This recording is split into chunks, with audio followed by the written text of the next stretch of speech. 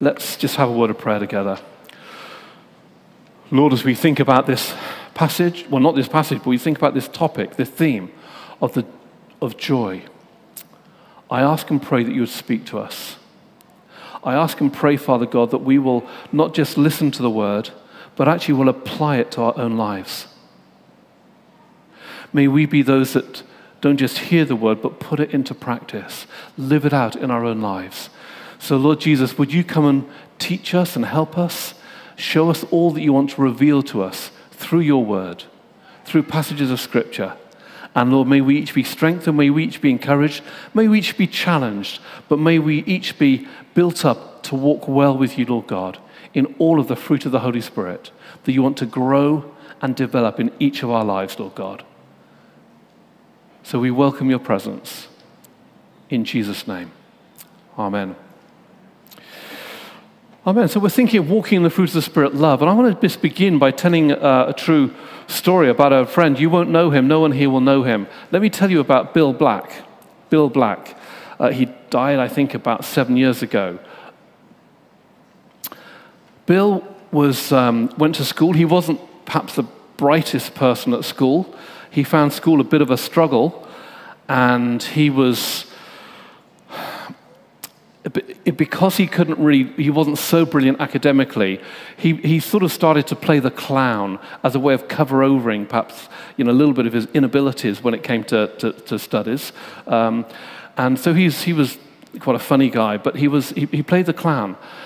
On the last day of his school, when he was 16 years old, the headmaster called him into his office, and he said a few things to Bill. He said that he thought he was useless, he was worthless, and he called him a no-hoper. That's what one particular headmaster said to Bill Black on his last day of school, that he was a, quote, no-hoper. He wouldn't do anything in the world. He wouldn't be anything. He'd waste his education. Bill grew up sort of with a difficult childhood, and although he tried to play the clown a little bit at times, actually deep down he felt that no one loved him. He didn't have any joy in his life. His humor was a bit of a cover for actually a lack in his own life. Lack at school. People used to tease him sometimes. The head teacher wasn't very particularly kind to him, was he? But and he went through life sort of without God and without any sense of the presence of God or much hope within him, until he reached the age of just a little after 30. And he met some Christians, and he started to hear about Jesus. And he heard about a God who loved him. Now for Bill, he wasn't going to quickly jump and follow a God who loved him, because he needed to be sure that this Jesus was for real. And it took Bill a little while, but eventually he realized that yes, it was true. There is a God Almighty, his name is Jesus, who died for him, Bill, on the cross, and who loved him. And the day that Bill gave his life to Jesus, he was instantly transformed. All the hurt and the pain and the difficult sort of upbringing in childhood and schooling that he'd had, all that suddenly, God came and filled Bill with an amazing joy. And I only knew Bill when he was older in life, into his 70s and 80s, just before he died, for about 6 years probably. He was the most joyful person you could ever meet. If you saw Bill, if he was here now, I better spot him. He was radiant. He glowed with the presence of God. Because somebody who'd been empty and without any joy or any hope in his life had been filled so full with the joy of Jesus that he was changed.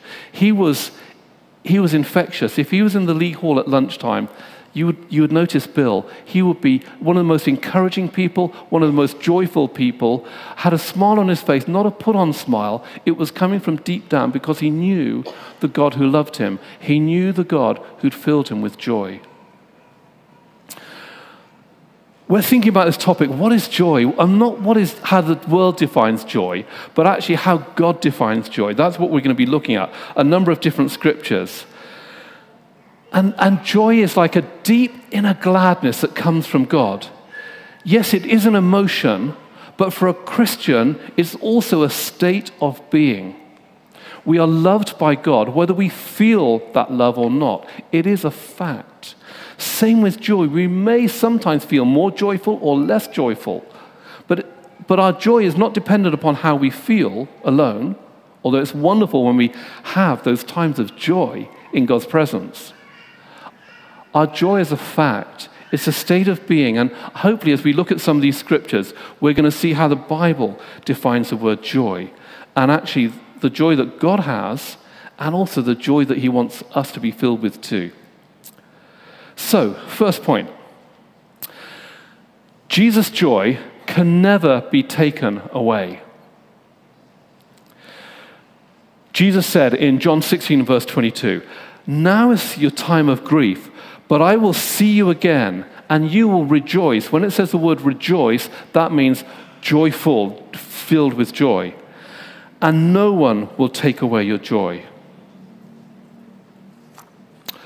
The joy that God has for us doesn't come and go with the weather, with whether things are going well for us or not. It's a reality, it's a fact, it has a permanence about it.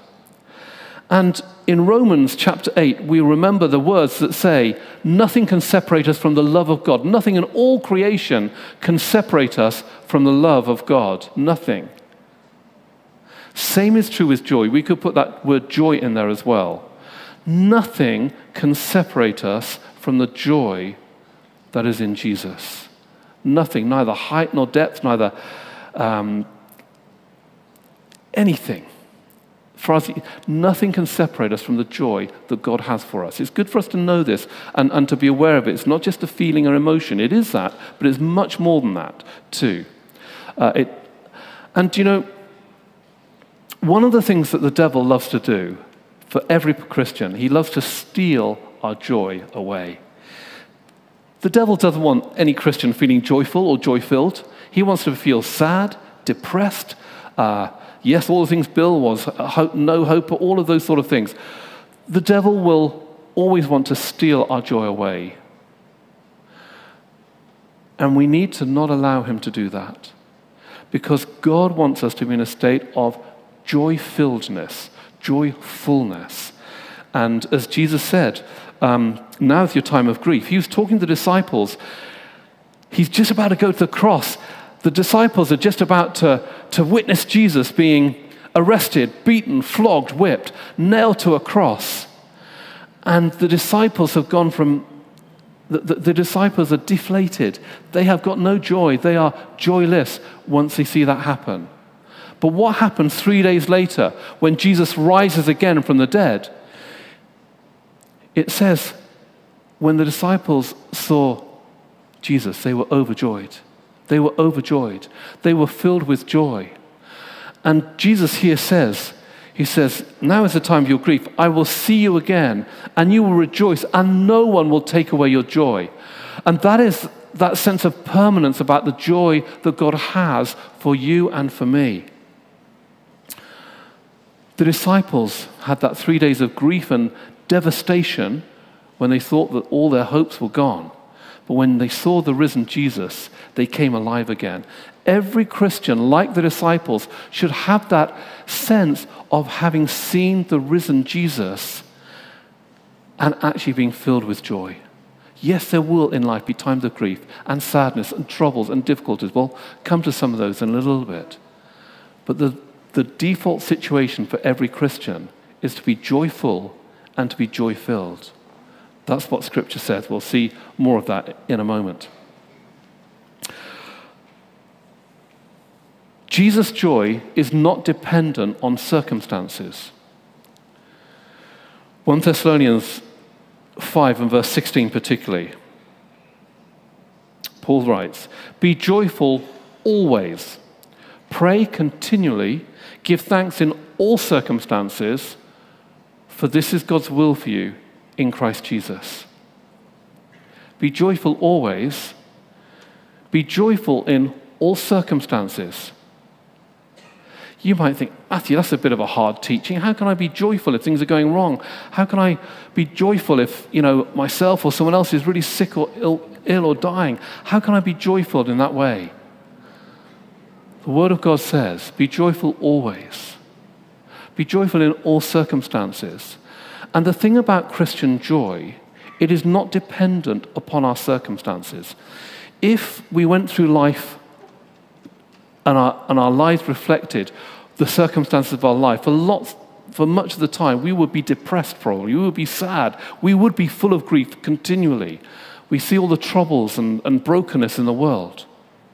But actually, the Bible teaches that the joy that we have in Jesus Christ is a joy that is an always joy, and is a joy that does not depend upon circumstance. There's a great big difference between happiness and joy. Happiness is much more dependent on circumstances. Things are going well. It's a nice day. The sun's shining. I've got some money in my bank account. I've just got a new this, that, or the other. I'm well fed. I've got, things are comfortable. I've got a new job, or whatever it might be. Happiness is much more dependent upon circumstances. But the joy that the Bible describes and talks about is irrespective of circumstances. We can know joy at all times and whatever our circumstances. And that's what the Bible is teaching. And joy is a character of God. If you want to know what God is like, yes, he is full of love. But yes, God is also full of joy. God himself is joyful and joy-filled. And he wants all those who follow him to likewise be joyful and joy-filled, even when life is tough, even when we think we can't cope any longer.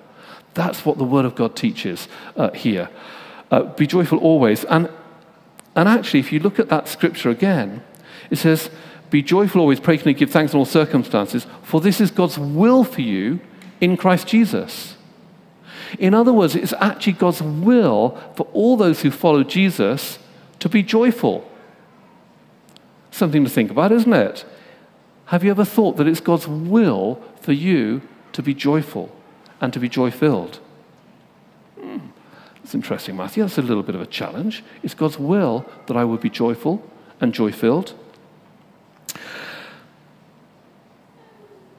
Next point is this.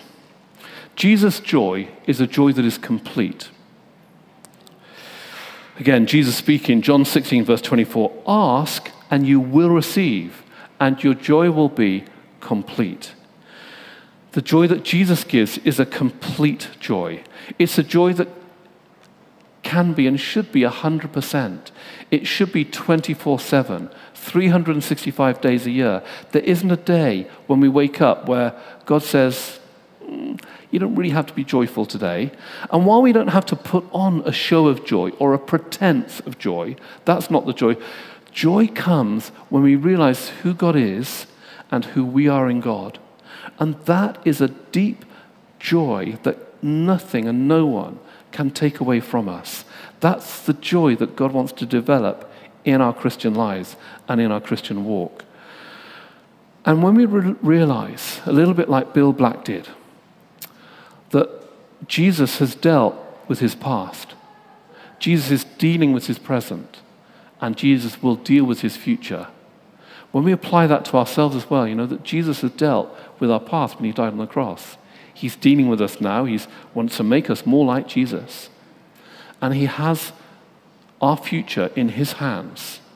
When we're aware of those three key things, actually joy can become to well up. And we don't have to be so bound by life's circumstances. I think far too many Christians are bound by life circumstances. And sometimes we forget to step back and see the big picture, that actually it's God's will for us to be joyful and to be joy-filled.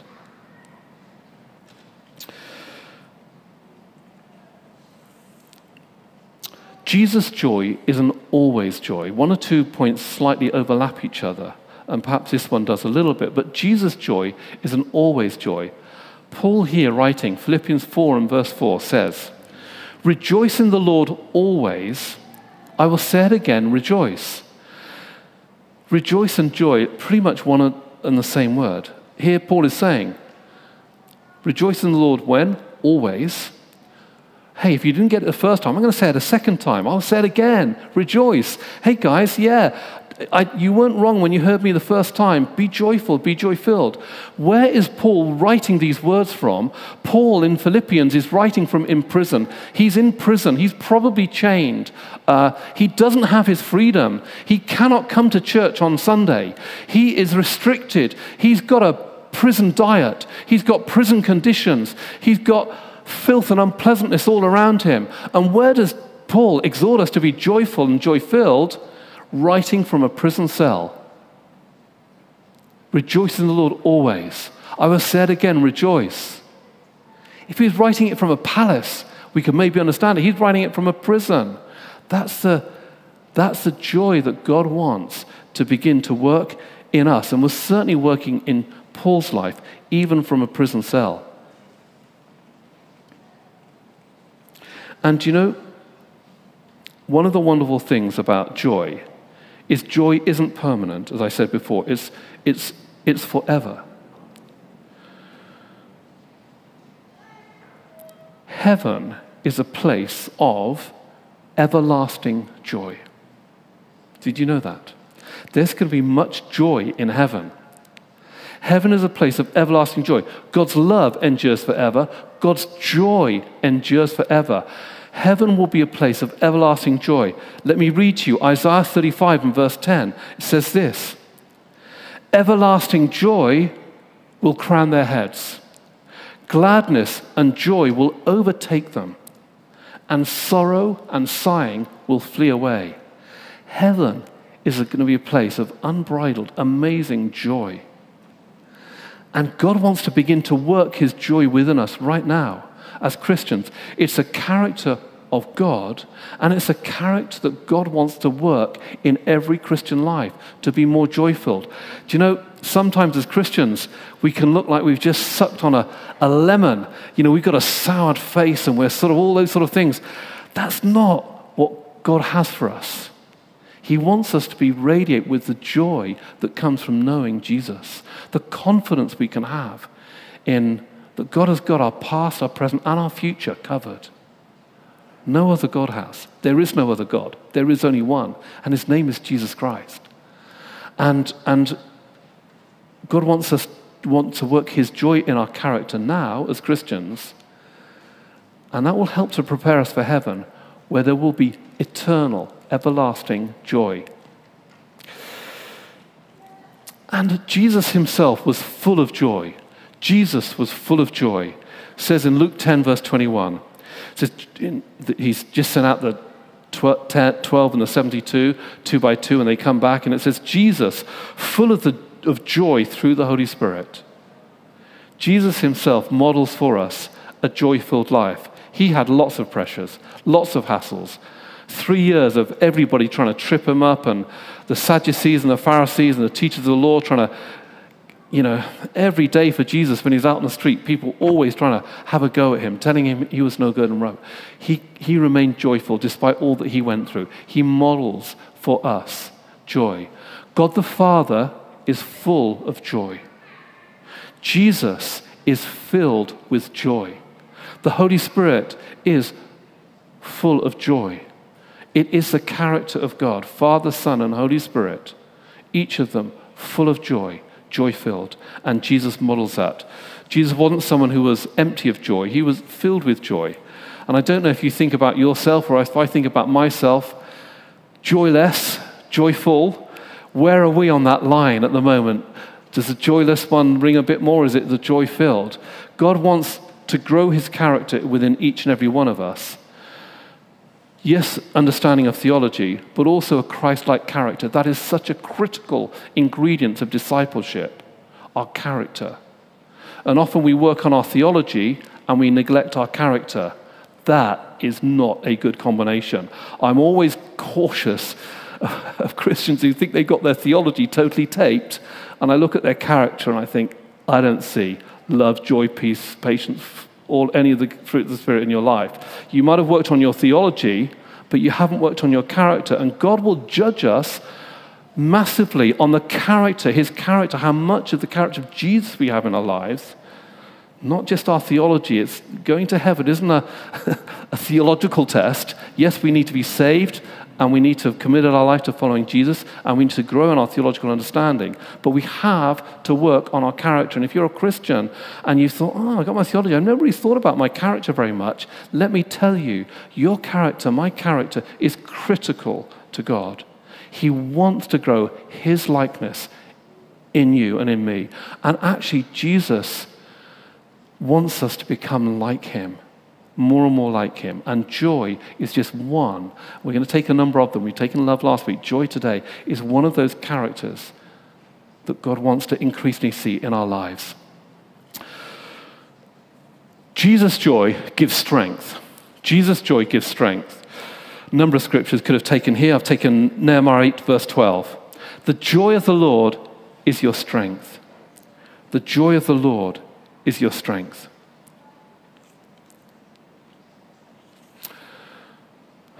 The joy of the Lord isn't just a feeling. It's just not just an emotion.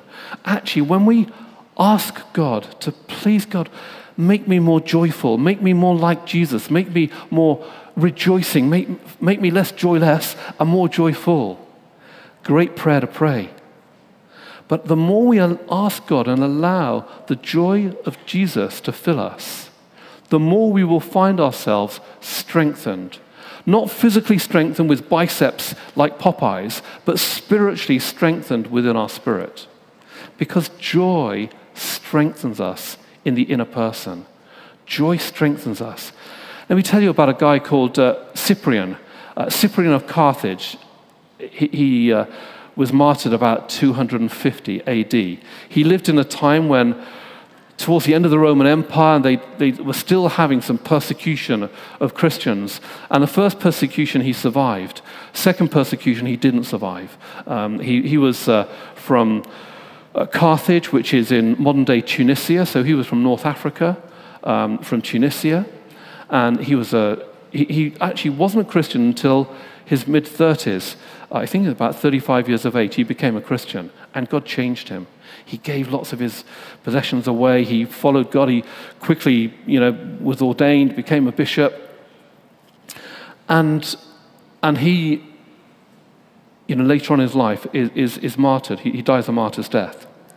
And this is what he wrote to somebody shortly beforehand, somebody who was thinking about the Christian faith. And this is what he wrote. He said, Cyprian of Carthage, it's a bad world, an incredibly bad world. But I have discovered in the midst of it a quiet and holy people who have learned a great secret. They have found a joy which is 1,000 times better than any pleasure of our sinful life. They are despised and persecuted, but they don't care. They are masters of their souls. They have overcome the world. These people are the Christians. And I am one of them. And when he goes up before the magistrate, the magistrate asks him to recant his faith in Jesus. And he is full of joy. He will not do that. So he's tortured, and then he's beheaded, cut off a sword. They cut off his head. But there's a Christian who understood the joy of the Lord even when facing persecution and even when becoming a martyr. He still knew the joy of Jesus and never went back on that. Next point. Similar to one I've already made, but I'm going to share it from a slightly different angle. Jesus' joy enables us to face every situation. Habakkuk 3 verse 18 says, I will rejoice in the Lord. I will be joyful in God my Savior. The sovereign Lord is my strength. He enables me to walk on the heights. Habakkuk 3:18. We haven't got time to expand Habakkuk. Maybe another time, if you ask me, we'll do Habakkuk. We'll do a little mini-series. Habakkuk, one of the minor prophets in the Old Testament, awesome book, just 3 chapters, and we could do a little mini-series of 3 on it sometime, maybe. And I've just come straight to the very end of chapter 3, and I've read those words that came up about to rejoice in the Lord. But let me tell you why this is so significant. Let me tell you Habakkuk's situation in just very briefly. Habakkuk was an Old Testament prophet, and God spoke to him, and God showed him one or two things that were going to happen, which Habakkuk was not happy about. They sometimes call it Habakkuk's complaint. He wasn't actually complaining against God. He was just saying, God, really? Are you sure? It's an amazing book in the Bible. Because God has revealed to Habakkuk that actually his nation, the nation of Israel, is going to get invaded by the Babylonians. God reveals to Habakkuk before it happens that most of the people of Israel are going to get taken away into captivity, that Jerusalem is going to be ransacked, that the temple is going to be destroyed. And Habakkuk is, no, God, these things can't happen. This would be terrible. And he says, God, surely you cannot be serious. Really? Is that going to happen? And the Babylonians, of all people, the most wicked, horrendous people, are going to come and do all those things? And let me read what Habakkuk says. He doesn't complain against God, but he asks God two questions, and God answers him. And then the answer is settled for Habakkuk, and this is what he says. It's not going to be up on the screen, but I'm just reading it from the scripture. The two verses immediately before the one that just came up. Habakkuk says this at the end of his interaction with God. Though the fig tree does not bud, and there are no grapes on the vine. In other words, the future looks bleak. Though the olive crop fails, and the fields produce no food. In other words, there's no food anywhere to be had. You can go to 7-Eleven, Tops, there's no food to be had anywhere. No markets, no food. All the food is gone. There's a famine. Though there are no sheep in the pen and no cattle in the stalls. Often they were used as a security. In other words, all the security that the nation and Habakkuk ever thought they had, all their security, all their investments, all their savings, gone. Yet I will rejoice in the Lord. I will be joyful in God my Savior. And he goes on to say, the sovereign Lord of my strength, he enables me to walk on the heights. So there's Habakkuk in the most bleakest of situations saying, God, I don't quite understand why, but I respect that is your will. And do you know what? And even in these circumstances, I choose to rejoice in the Lord because I know that you won't fail. And I know that you're in control. And I know that even though I don't understand all that's happening, I can trust you. And Habakkuk has the joy of the Lord, even in circumstances that are really difficult. That's for another series. Great book, Habakkuk. Okay, we're nearly there. You all okay? Anyone need to stretch, or if your neighbour's fallen asleep, just give them a prod. We're nearly there. Jesus' joy is found in God's presence. Jesus' joy is found in God's presence. Psalm 16, verse 11. You fill me with joy in your presence, with eternal pleasures at your right hand. And this is almost like David's testimony. My heart leaps for joy, and I will give thanks to him in song. These two verses reflect David's testimony. David was a person who'd learned to enjoy God's presence. When he was a shepherd boy out in the field, days and weeks and probably months all alone with his little guitar, playing and singing to God, listening to God, seeing God in creation, spending time in God's presence. And he says, you will fill me with joy in your presence. If we're too busy, if we're too rushed, if the business of the world is our number one priority and we don't have time, even a little time every day, to put God first, we probably won't be a very joy-filled Christian. We'll be a stressed Christian. We'll be I've sucked on lemon Christian. It's not what God wants us to be. David here shows us the secret of a joy-filled life. We receive the joy of God when we spend quality time in his presence, listening to him, praying to him, reading the word of God, asking him to fill us with his joy, with his likeness, with his love. So spending quality time with God is a key to growing in our joy. And then, final point. And in fact, it's a point, there's a scripture that I read right at the beginning of the service. Zephaniah 3, verse 17. Jesus sings over you with joy. Zephaniah 3:17. The Lord your God is with you. He is mighty to save. He will take great delight in you. He will quiet you with his love. He will rejoice over you with singing. A sermon in itself, but even just that last phrase, God rejoices over you with singing. Do you believe that? It's true. It's absolutely true. And the incredible thing about that little last phrase, God rejoices over us with singing, for all those who commit their way to following Jesus Christ. There's a picture here, an image here of a father and a little child. If you think of a father taking a little child and maybe lying him down in his cot or on his bed, maybe the child's only this big. And what does a father do just before it's nighttime and the child's going to go to sleep? Sings over that child with joy. Wants that child to know that they're secure, that they're safe, that actually their dad will always be there for them. And there's a beautiful picture of a father singing over a child, God singing it over you and me. And you might think, well, I'm too big, I'm too tough, I'm too strong. I don't need God singing over me. Let me say, we do. Each and every one of us needs to know that God has a love for you and for me, and God wants to express his joy over you and me because he wants a relationship. He wants us to be filled with his joy. That's part of his character and personality. And he wants us to be confident of who he is too, and that actually he loves us so much that he would sing over us with joy. Now, when I look at my life, I'm slightly, I think, God, does everything I do make you want to sing songs of joy over me?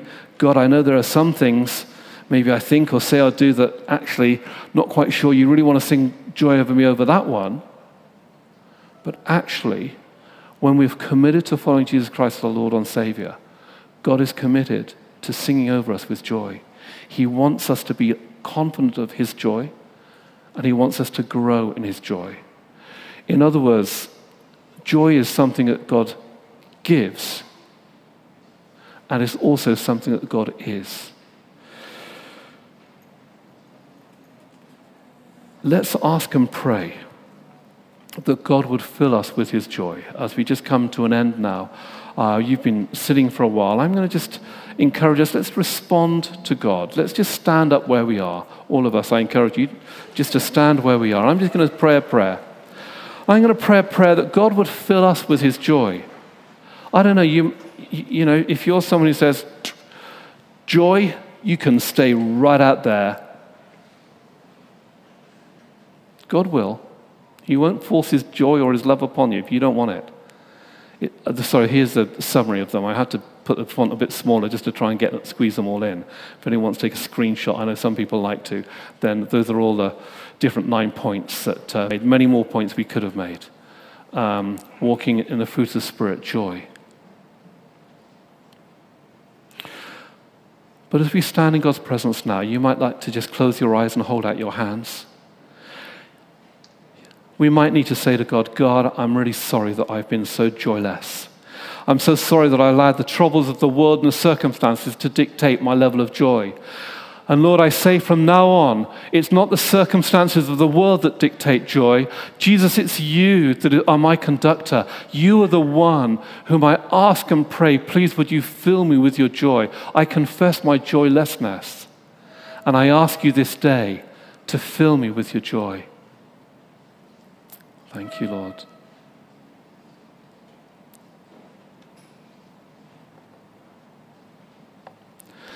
And Lord, as we stand in your presence, we've been thinking about the character of joy. And Lord, I pray, Father, Jesus, Holy Spirit, would you come now upon each one of us? And Lord, would you open us to receive the joy of the Lord.